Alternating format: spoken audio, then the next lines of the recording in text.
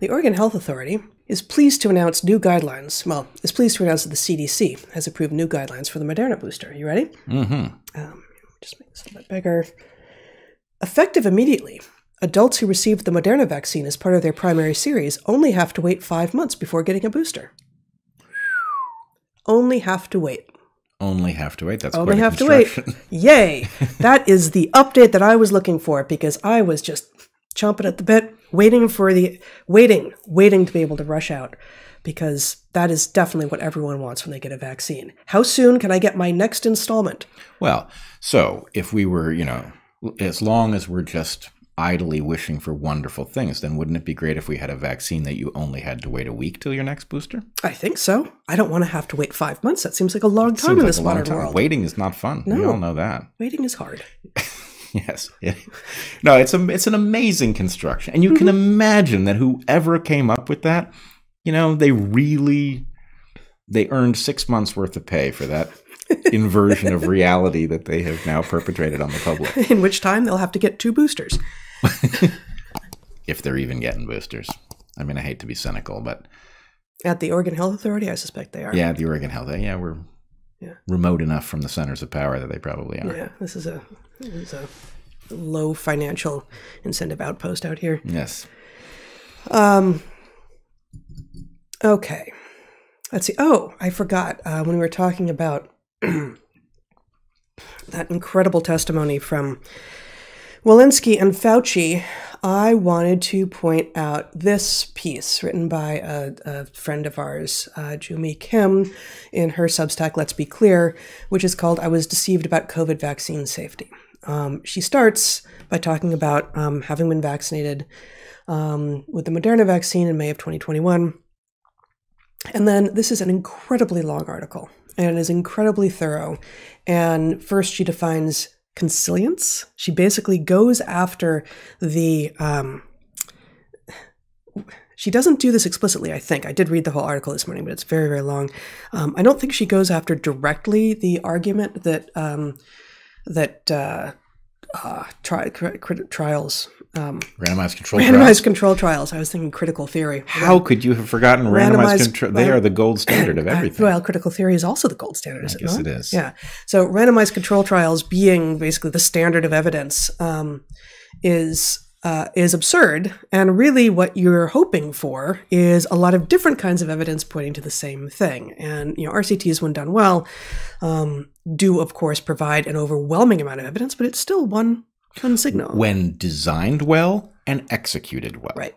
And what they do... done, there's a lot hiding in done there. Right. But what they do, what randomized controlled trials do, the reason that there is even a basis for a claim that they are the gold standard is that they are very good at isolating weak effects and making them visible, right? By controlling for all the other things that might lead you, might mislead you in this direction, right? But I would also point out that this is a classic variant on the idea that science is the strongest method we have for figuring out what is true, but it is also a fragile method. It is vulnerable to things like market forces. It is not robust to them.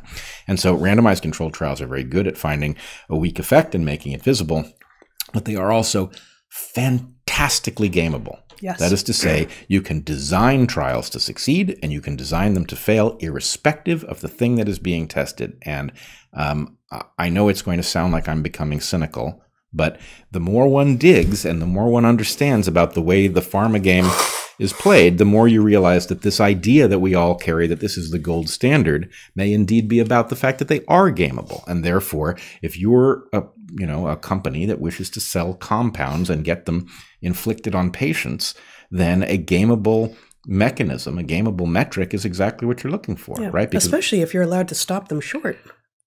Well, right. The point is, look, we don't like it this way. We think that medicine is science and medicine should be scientific. But the point is the idea that this compound is effective at limiting the harm of this disease. Yep. That is a narrative. And the point is that narrative is founded on what we think of as evidence. But if you have a gameable kind of evidence, then the point is, oh, I can link this compound, which I just so happen to have intellectual property rights to this disease, which I might broaden the definition of so that more people appear to have it. And then, wow, boy, a lot of this substance is going to end up in a lot of those people, and a lot of cash is going to flow in this other direction. And the point is, well, who amongst us really doesn't think that those kinds of incentives and opportunities are on the mind of these corporations who do this? Yeah. We are all privy to falling prey to incentives, all of us, and we all do fall prey to incentives. And pointing out incentives is not the same thing as pointing out possibility of conspiracy. And also, those who point out incentives are thus not inherently engaging in conspiracy theory. So Jumi lays out her case, again, a very long case, and one which I think is eminently shareable with those who are skeptical of the position that the vaccines may not be all that they are cracked up to be. If you could show my screen here, Zach, by saying basically the consilience, that looking at multiple kinds of data and at the point that they align, concluding something from them aligning, is a rather excellent way of assessing vaccine safety here. And she says, I've compiled multiple pieces of evidence to argue that injuries from the COVID vaccines are grossly underreported. These include 1. Testimonies from doctors and nurses. 2. Testimonies from the vaccine injured. 3. Evidence from medical records or official databases of adverse events. 4. Evidence from the vaccine trials themselves. 5. Plausible mechanisms of action. 6. Evidence from animal studies. 7. Evidence of past wrongdoing by pharma. 8. Evidence of corruption or undue influence in our health institutions. And bonus, explanations for why we are not hearing about this in the media. Each section, she continues, of this article could be its own book, and indeed, she's got a ton of links in here, but it's not even complete, as will always be the case. So, I highly recommend this as basically a clearinghouse of arguments and evidence, and encourage you to share it with people who say, "What are you talking about?" Of course, they're safe. So I would just add to this.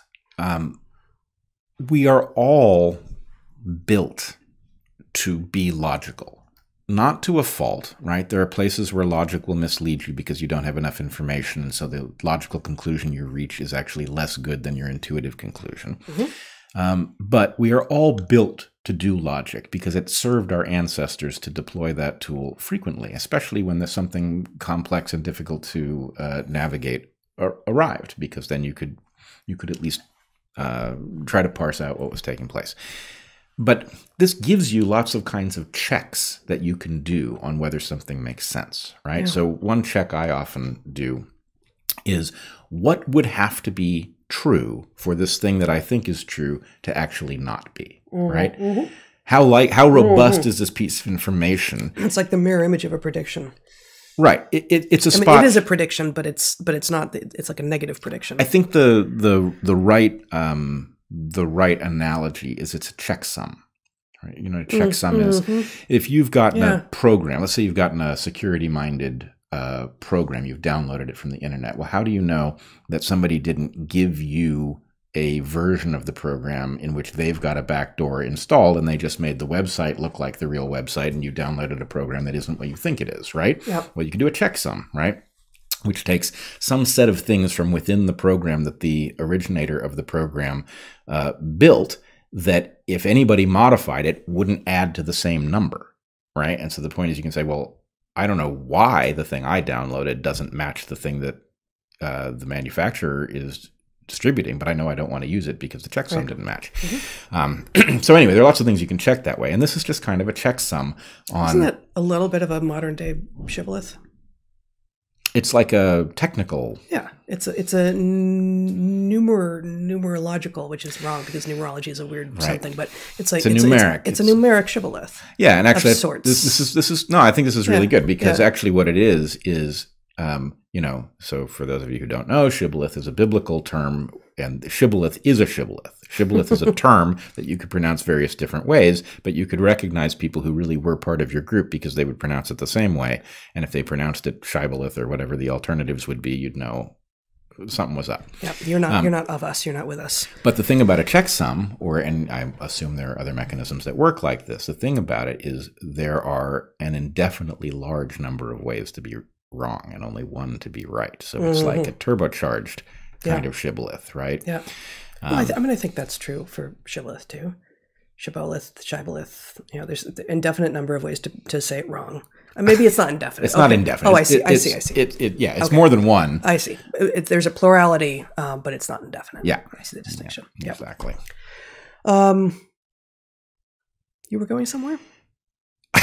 I'm already here. I've been here since the beginning of the podcast. Weren't you going somewhere? Oh, wasn't I going somewhere? Well, I guess what I was going to say is there are lots of ways that you can kind of look at a body of evidence and say, does this look like something somebody might have constructed for my benefit so I would reach a wrong conclusion? Or does this look like the way evidence actually works in the world where even if I come at it different ways, I come to the same place because it's actually true? Yeah. Right? Yeah. And that's so powerful, right? If I think I know something, and then I'm working on some other problem, and it leads me right back to the same deep truth. It's like, oh, well, now I have two reasons to believe it, not one.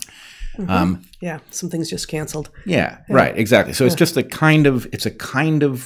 And isn't that's just so rewarding? It's just like that's one of the reasons to do it, right? To do this kind of work is to end up with things canceling and to be returned back and go, oh, okay. This does fit. Absolutely. It fits after all. Absolutely. And it's a different kind of reward to be like, it doesn't fit. These are different things. There's an error somewhere. I don't know where it is yet. But both of those have reward. But so we were headed to the Hereticon conference in Miami. We didn't get to go because of our encounter with COVID. But nonetheless, one of the things I wanted to do at Hereticon, which was going to involve a whole audience full of very smart people, most of whom would not have been deeply steeped in how to think about COVID or vaccine safety or early treatment or anything.